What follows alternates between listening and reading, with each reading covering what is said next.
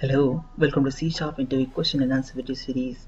In this video, I will be talking about the exception handling in C#. What is exception? Exception is unintentional error occurred while application is running by the user. For example, an attempt to read a file that does not exist or trying to read a database table that does not exist. What is the advantage of exception handling? Exception handling helps to assess system health. Showing unhandled exception to the user is not recommended. That may lead to security loopholes, and hackers will be able to see entire structures information, and that may lead to application hacking. At the same time, genuine user might not understand the exception messages, and that may look little irritating. There are three blocks of exceptions: try block, catch block, and finally block. Try block is the place where you write your business logic. If at all an exception occurs in this block, that will be handled in the catch block. In the finally block, you write the code to release the memory resources. So next question is, can we have only try block? Answer is no. We cannot have only try block. There must be at least catch block or finally block or both. We can know that an exception in C# inherits from the system.exception. Next question in the queue is, can we have multiple catch block? Yes, we can have multiple catch block, but at a time only one exception block will be executed. Next question is, what is difference between throw and throw EX? Throw preserves stack trace information, whereas throw EX replaces the stack trace and just gives current stack trace information. It is recommended to use throw instead of throw EX because throw will be giving you accurate stack trace information so that you can debug the code to find the exception root cause. Flipping to Visual Studio, this is our console application. In the interest of time, I just created one text file. In the text file, I've just written, "Hi guys, welcome to C# interview question and answer video series, #code with Akhil." I want to read this file from my console application. So I'll make it a stream reader.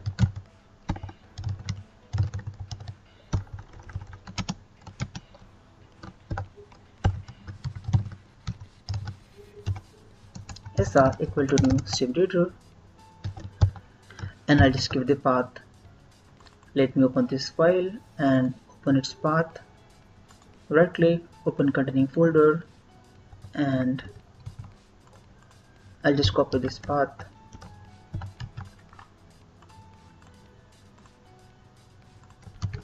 I'll just use @. If I don't use @, you can see compiler started throwing the error unrecognized escape sequence.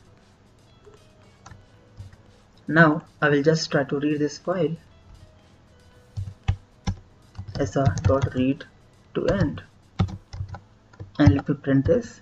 For printing this, I'll use CW tab, shorthand for print, shorthand for console.writeline, and at the end I'll just close this stream reader.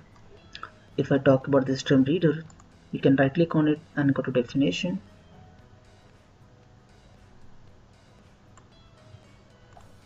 It inherits from text reader, again go to definition. At the end, it is inheriting from iDisposable interface. What is iDisposable interface and when do we use using keyword in our code, that I will cover in upcoming videos. Now let me just run the application. This is straightforward code and I am able to get my output.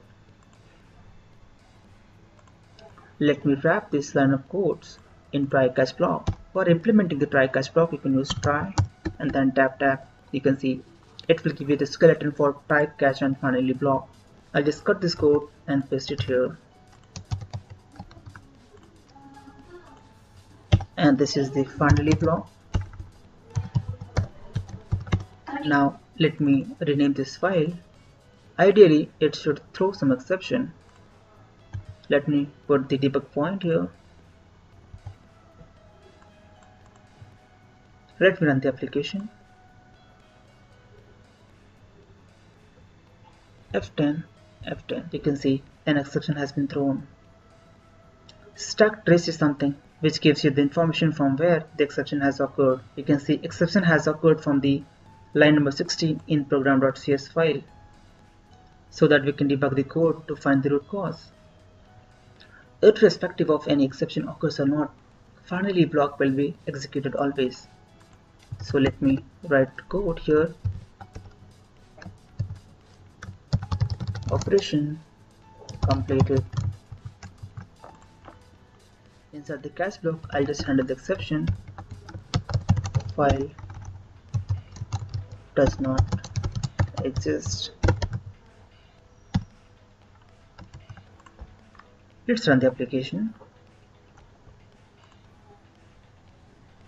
You can see exception will occur at this point because file does not exist, and we handle the exception and it comes to the finally. It states that even if exception occurs or not, the finally block will be executed.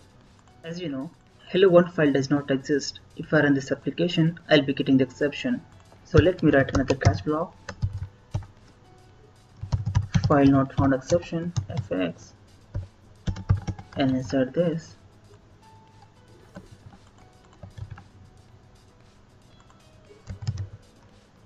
and the catch block some generic exception occurred. An exception in C# inherits from the exception. It inherits from system.exception. It inherits from system.exception. Now in this scenario, file not found exception block will be executed. If some other exception occurs which is not handled, it will come under this block. Let's run the application. You can see this is more precise exception block, hence it got executed, and finally block is executed at the end. Thanks for watching this video. Have a nice day.